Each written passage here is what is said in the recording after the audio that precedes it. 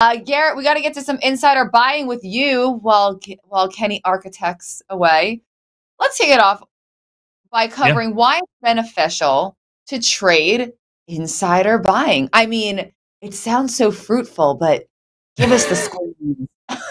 Well, I mean, if you watched Midday Momentum and you watched Tim Melvin and I talk about this for three days and or 2 years, and you still didn't turn it off, you know that it's a really good opportunity for you to make money by joining the people who are putting their own money down, who are executives at the company and must file a SEC Form 4 document, effectively saying that they are buying their stock because they anticipate that it is going to move higher.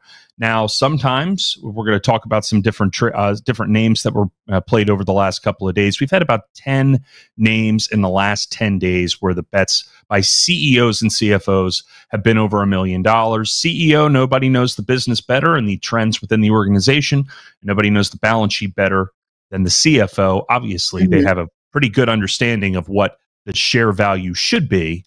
But that doesn't mean that there aren't outside influences in the short term that can drag their stock lower. They put money, their own money, taking it out of a bank account and putting it on the table. Yeah, that is skin in the game. And you have some favorites that have been hitting recently. Let's start with your first, GM. What you see? Well, they're not favorites. It's just that they really jumped out at me, and I think that they have compelling stories, and we want to talk a little bit about each one. So we had the CFO of GM lay down about $1 million on his stock, which was interesting because this was the first sizable buy in GM in about a year and a half, about maybe a year, going back to May of 2022. So again, it's a CFO. You look at this company, and I was talking to Tim about this before the show even began, because we were talking about these very names that we're going to discuss right now. GM is trading at a level right now that is comparable to what effectively South Korean steel makers trade at in terms of their book value. And the reason is, well, a lot of people don't want to invest in South Korea, where there's a crazy man to the north with nuclear bombs. But GM currently trading at about $33. Fair value, Guru Focus, some other places, you're seeing up and around that $50 range. You're seeing price targets up around $50 as well, $45. So it creates an interesting situation here where GM for the long term, I have a thesis. It doesn't necessarily mean that it's right, but I think that when we start to spend a significant amount of subsidization around green energy and green EVs, we have just historically seen Washington favor the U.S. auto unions, particularly both Ford and General Motors. So right now, looking at this price, it's not necessarily something that I want to buy, but it is something that I would be interested in trading. And we're going to be talking about that today at Flashpoint, because this is something that I would buy at a lower price, not necessarily right here, because obviously there are concerns about the state of the economy. But this does look interesting at this level to see the CFO putting down $1 million of his own money. And there are a few strategies that Garrett takes advantage of in Flashpoint to get in at a lower price. Well, I know you're going to leave that for your members. Yes. You have another one that got your interest, ORCC by the CEO. Yeah, this is Oaktree. This is a BDC, and this is a Thanksgiving with Tim stock right now, right? Where what is BDC? Alternative income, 10% dividend, $1 million buy, buying back stock. Once again, we've talked about other BDCs when he was on. We've talked about ARCC. We've talked about some of these other names that are trading at certain levels. This is trading at a discount to its net asset value, and it's something to leg in on over the long term. So 10% dividend. It's interesting to see this kind of come in with this buy. We hadn't seen a buy on ORCC of this size in a while. Once again, more of just kind of a buy and hold, and buy more and hold it, and buy more and hold it. It's going to be, this is a multi-year type of investment. Love a Tim Melvin and Garrett Baldwin pick that smells like sweet potatoes and a nice turkey. All right, we got one more. Garrett, LAZR. Pew, pew. Oh my God. So this is, you shouldn't have done that.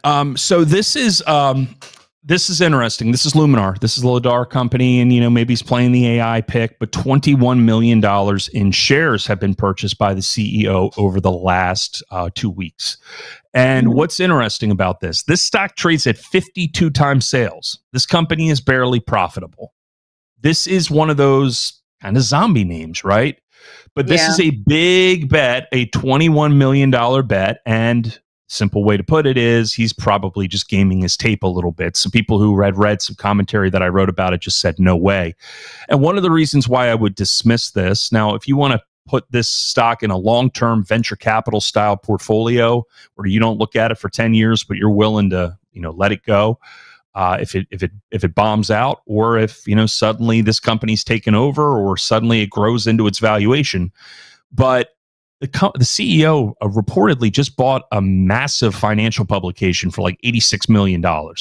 So when you're throwing around $86 million on financial publications, $21 million in your company isn't exactly a significant bet. So to see this right now, I'm steering clear of it, but he bought it at about 586. Stocks moved up to about 7.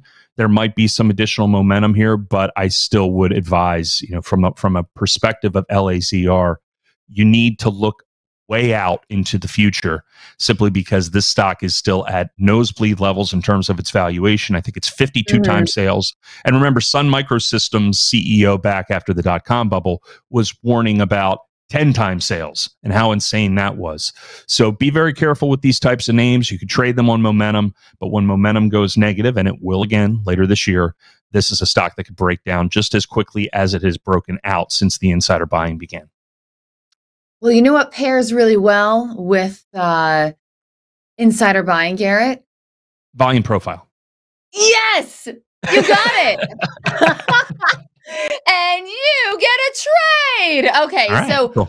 So what fascinates me about all three of these, ORCC, this one sticks out because it's a 10% dividend. You got to be careful there. I mean, this is a BDC. This isn't something that you swing trade. You buy it, you hold it, and you don't look at it. Yeah, so listen to this, Garrett. Listen. Okay. So there's been a lot of stocks that have been breaking out of their volume profile. And this is right there, ready to break out. It's a steady breakout. This isn't an insane name. And that's what made me most excited, because you were looking at this as a long-term hold. So we have a break over the point of control. Looks like we're about to break out of the value area. You have your point of control and moving averages all supporting underneath. So even between a swing trader and a long-term holder, I like this stock. This one sticks out to me the most with VP wise. And I do agree with you. GM could see a little bit of some downside in the longer run. And I don't really have anything on LAZR, because this, I'm going to pull a CJ and say this can be like a BB in a boxcar sometimes, right? 100%. So this stock has a mind of its own.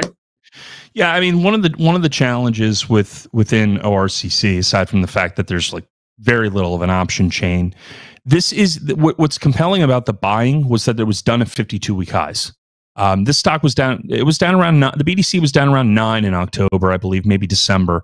So they're buying into strength, and that you should be very bullish on that. And one of the other things I always state about trying to option trade something like this, it's not really worth it unless you're buying a call ahead of maybe the first dividend payment. But you don't want to own long-term calls on this or leaps or something like that. You want to buy it, hold it, dividend reinvest it, 7-8 year kind of a private equity mindset, as Tim and I have discussed in the past. So cool. So cool. All right. So how can we keep up with insider buys and trade them with you on any holiday? We track it every morning. We track it every morning at Flashpoint. We talked a little bit about it today at Postcards, and we will continue to be looking for trades. Remember, when an insider buys at a certain level with a big amount of cash, they're setting a floor. They're drawing a line in the sand. So the best that you can do is to sell below that, like we have done with Warren Buffett over and over again. We'll be looking at GM today. Awesome, Garrett. All right. Join Garrett in Flashpoint and sign up for Postcards. It's the best financial newsletter you're going to get. I'm going to, hands down, betting my hair on it. That's a big deal.